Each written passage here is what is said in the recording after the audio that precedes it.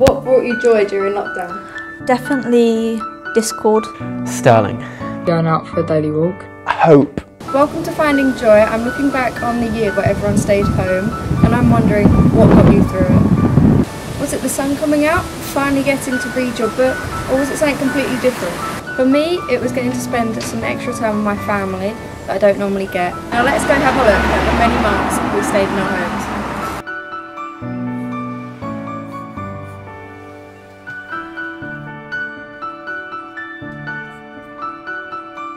Did lockdown have an effect on your mental health? It didn't really have a mental impact on me at all. I was mostly doing my own kind of thing, like I was learning of the FX. Oh, hello. What effect did lockdown have on your mental state? It made me, I'd say, more depressed than I already was, but at the same time I was kind of happy because I didn't have to go anywhere. What did you do to keep yourself sane? I just used the free time to consume a lot of what interests me, a lot of media like music and films. Through still having a routine, so getting up at the same time, going to bed at the same time, and going on a daily walk with my dogs. Early part of 20th century, later part of 20th century, much positive change took place.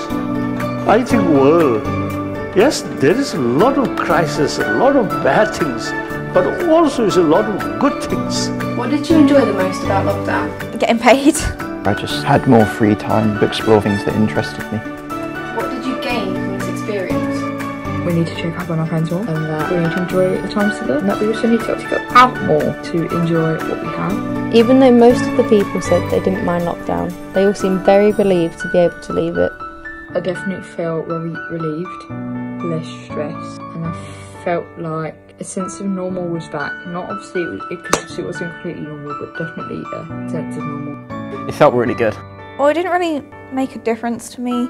I mean, I went outside a bit, but it wasn't like life-changing or anything. I was trying to go out like a lot to make up for what felt like lost time to me. I think we can all agree that 2020 hasn't gone how we thought it would. However, you can't deny that looking back on it, there's been more smiles and laughter than you would have thought. Here's to 2021.